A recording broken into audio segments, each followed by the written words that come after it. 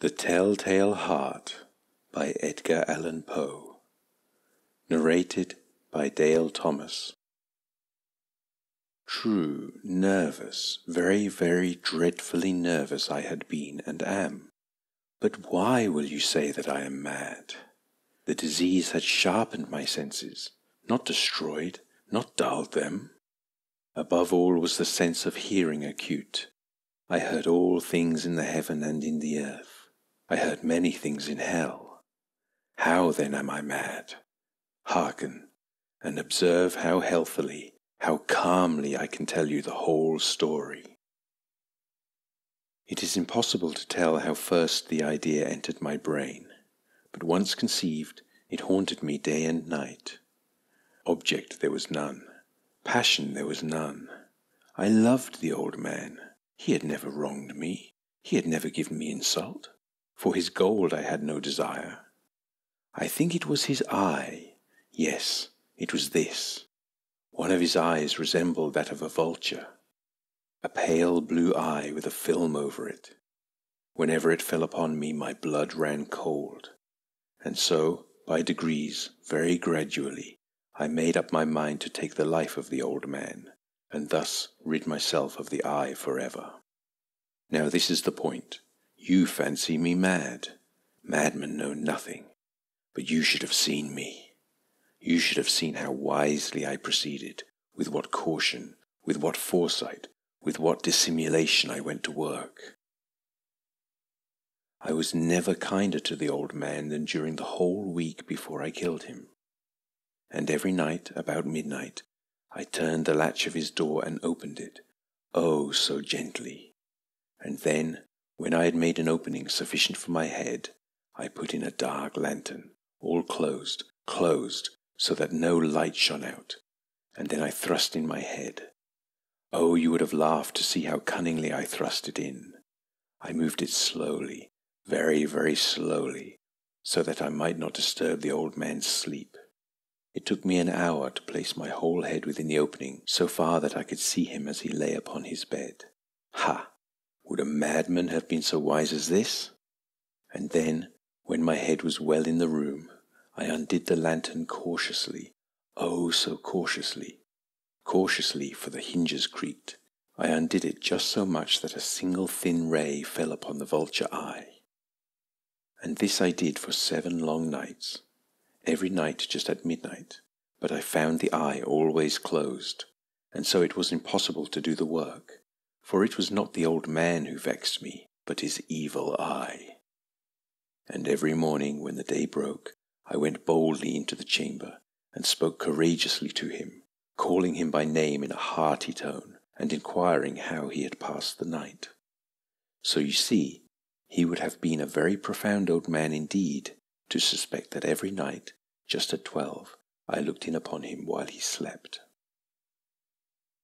Upon the 8th night I was more than usually cautious in opening the door.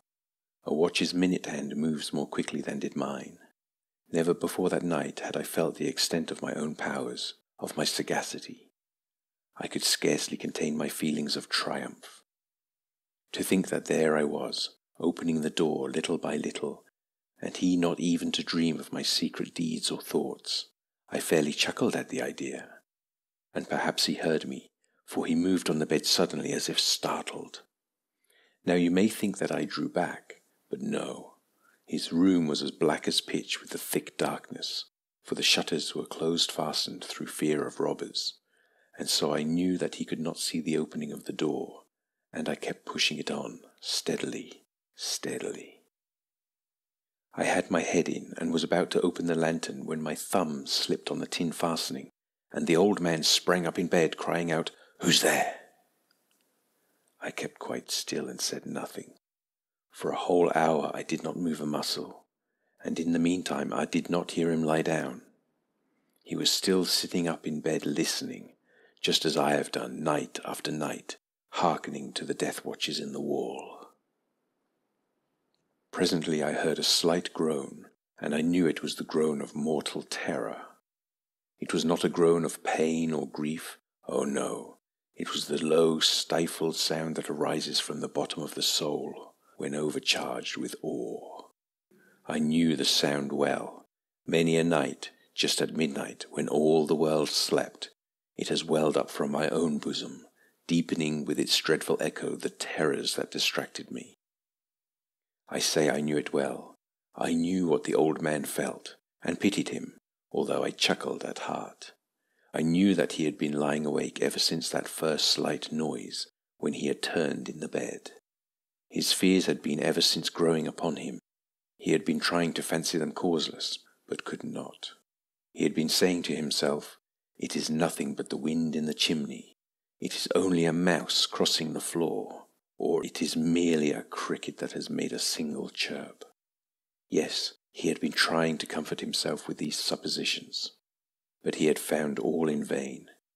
All in vain, because death, in approaching him, had stalked with his black shadow before him and enveloped the victim. And it was the mournful influence of the unperceived shadow that caused him to feel, although he neither saw nor heard, to feel the presence of my head within the room. When I had waited a long time, very patiently, without hearing him lie down, I resolved to open a very, very little crevice in the lantern. So I opened it.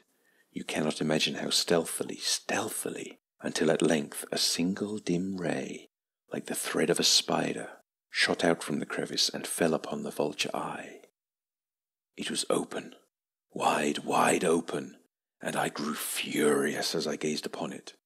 I saw it with perfect distinctness, all a dull blue with a hideous veil over it that chilled the very marrow in my bones.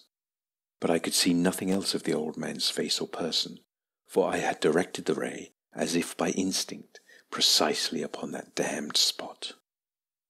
And now, have I not told you that what you mistake for madness is but over-acuteness of the senses? Now, I say, there came to my ears a low, dull, quick sound, such as a watch makes when enveloped in cotton. I knew that sound well too.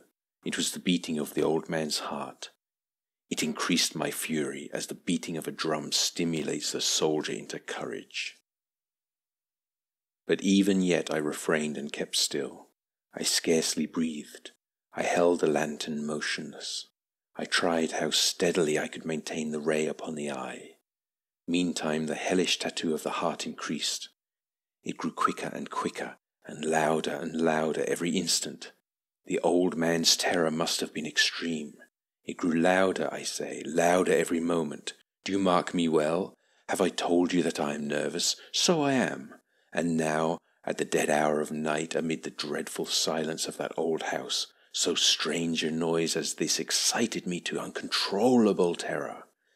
Yet for some minutes longer I refrained and stood still, but the beating grew louder. I thought the heart must burst, and now a new anxiety seized me. The sound would be heard by a neighbour. The old man's hour had come. With a loud yell I threw open the lantern and leapt into the room. He shrieked once only. In an instant I dragged him to the floor and pulled the heavy bed over him. I then smiled gaily to find the deed so far done, but for many minutes the heart beat on with a muffled sound. This, however, did not vex me. It would not be heard through the wall. At length it ceased. The old man was dead. I removed the bed and examined the corpse. Yes, he was stone dead. I placed my hand upon the heart and held it there many minutes. There was no pulsation. He was stone dead. His eye would trouble me no more. If you still think me mad, you will think so no longer when I describe the wise precautions I took for the concealment of the body. The night waned, and I worked hastily, but in silence. First of all I dismembered the corpse. I cut off the head, and the arms, and the legs. I then took up 3 planks from the flooring of the chamber, and deposited all between the scantlings. I then replaced the boards so cleverly, so cunningly, that no human eye, not even his, could have detected anything wrong.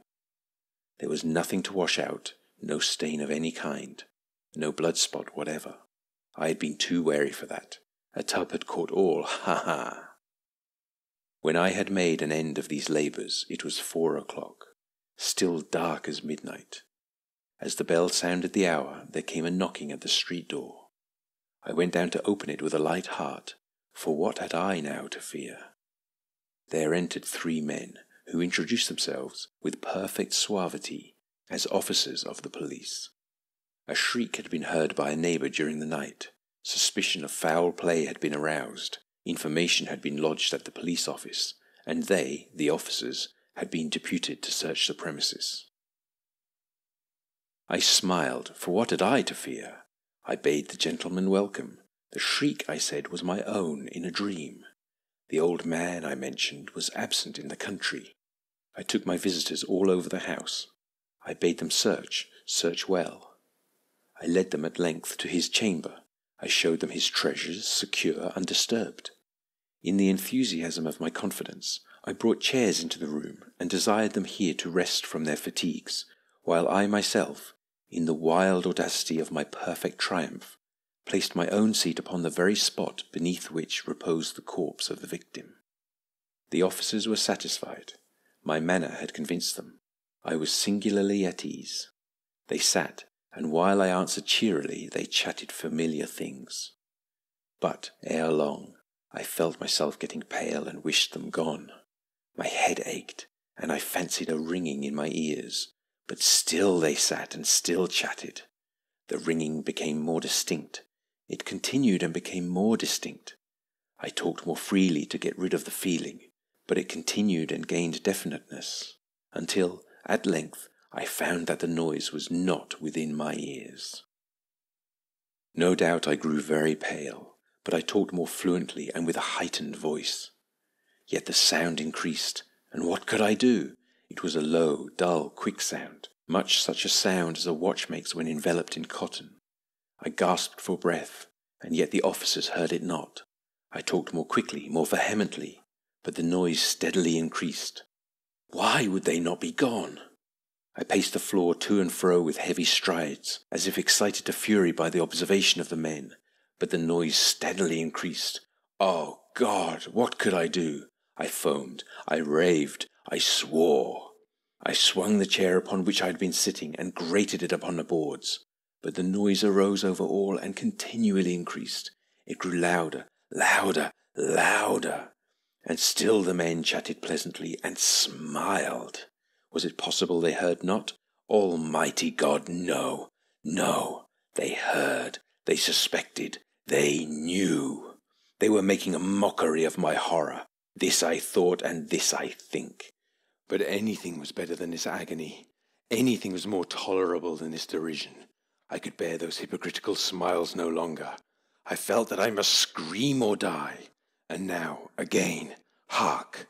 Louder, louder, louder! Villains, I shrieked, dissemble no more. I admit the deed. Tear up the planks. Here, here, it is the beating of his hideous heart.